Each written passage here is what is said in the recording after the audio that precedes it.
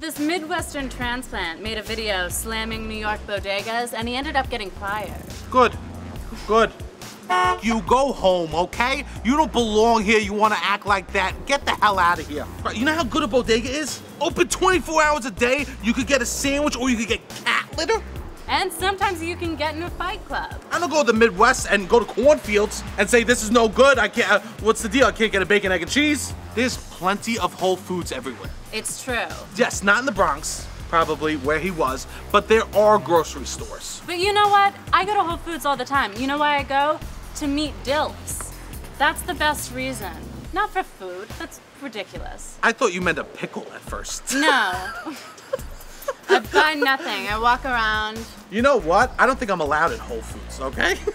I think if I walked in, someone would hand me a box and ask me to start working. I'm scared to go into Whole Foods because I'll be put on the job and fired day of.